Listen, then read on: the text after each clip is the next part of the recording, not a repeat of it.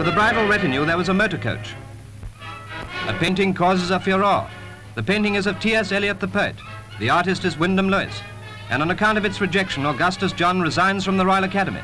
Both he and Mr. Lewis feel the same way about that august body. Mr. Wyndham Lewis, is this picture a very unorthodox piece of work? Is it unorthodox? No, it is not unorthodox. Naturally, it does not conform to the standards of atrocious silliness of the Royal Academy. Do you think its rejection will affect its value in the eyes of the public?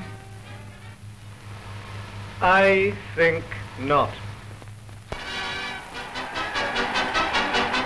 Now for the cup.